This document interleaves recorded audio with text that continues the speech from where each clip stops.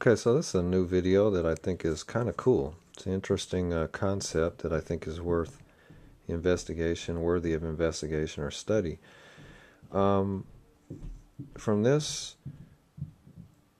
drawing that I have here, and there's a number of points I wanted to touch upon that may or may not, I don't know how valid they all are, but this basic concept is certainly very interesting.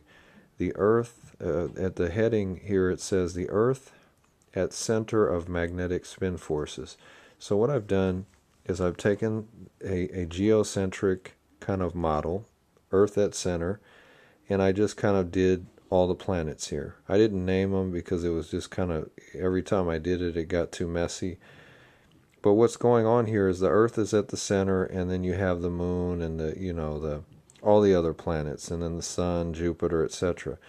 And what I've done is I've connected all of the planets through magnetic currents, basically.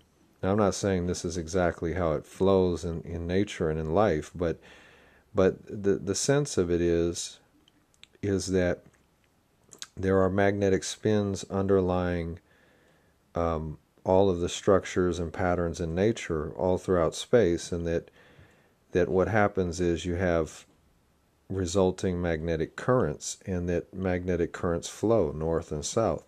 And I've kind of outlined these kind of ideas in a number of videos. I mean, a lot of videos under Nimpo Warrior G, that channel. So this is the basic concept of a geocentric kind of model. And what's interesting about it is that these 2 points, these 2 principles. A geocentric model is astrology, it's astrological, and a heliocentric model is astronomy. So let me say that again.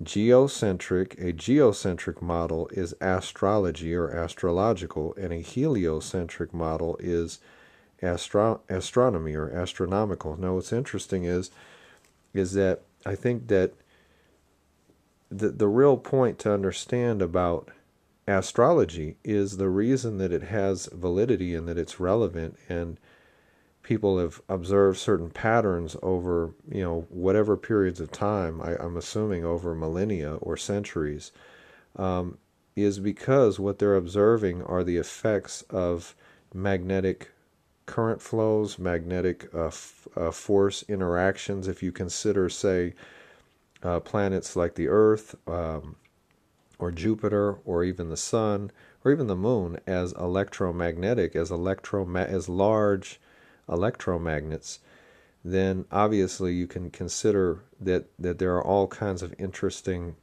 they're almost like giant magnets. So there's going to be some very interesting magnetic effects, and as well as what I've drawn on here, which is magnetic current flows. Now there's a few other points that I wanted to point out from this kind of perspective of astrology and magnetism. Let's see. Let me just summarize my basic ideas. You don't have to read this, so don't try to. Let's see. So there are 3 basic magnetic structures, which I've outlined in other videos: balanced, unbalanced north, and unbalanced south. Then there's, of course, the male and female kind of polarity that changes the magnetic structures. I'm not sure if these kind of things, these astrological kind of, these magnetic differences happen at conception or at birth. I'm not really sure. But what's interesting is if you take the 12 signs of the zodiac, for instance, and then you take the fact that you have, 2 sexes, male and female, and that you have 3 basic magnetic structures in human beings and in nature, really, balanced, unbalanced north, and unbalanced south. Basically, you end up with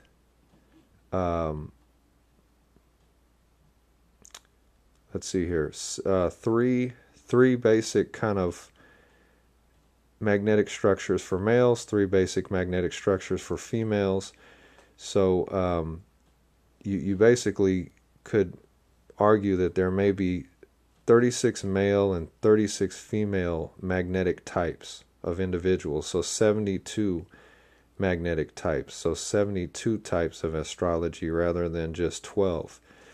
And that the effects and the influences that you're seeing on the psychic kind of makeup of individuals and in their life are due to varying magnetic spin impressions.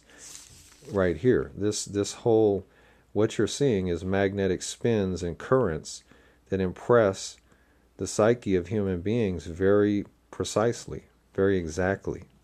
Just like the fingerprint is,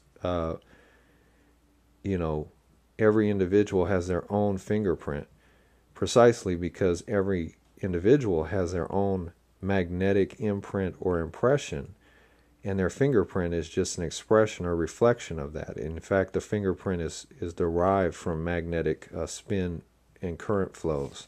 So human life is determined, I wouldn't say determined in the sense that deterministic, but determined by magnetic spin forces. Human relationships are influenced by magnetic interactions. Astronomy places the sun at the center, but in astrology, the earth is at the center.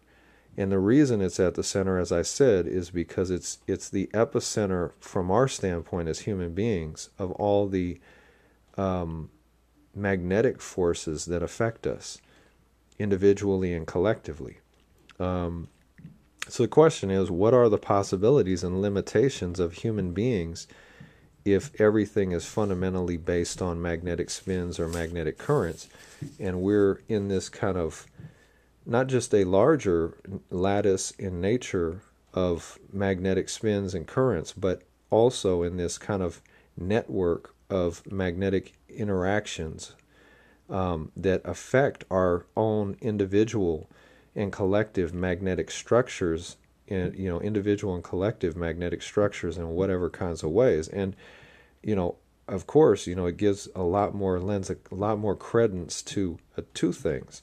To astrology, number one, if it's based on magnetic influences from the sun, the Jupiter, the planets, etc., and the moon as well. But also it lends credence to the notion of a geocentric model, because a geocentric model may have nothing to do with being an accurate depiction of the solar system. It may have to do with being an accurate depiction of how the magnetic forces in the solar system directly relate to human life and how we need to conduct our life. And I mean, that's an interesting thing to consider. And a heliocentric kind of model may be relevant to astronomy and cosmology, but a geocentric may be more relevant to astrology and specifically psychology.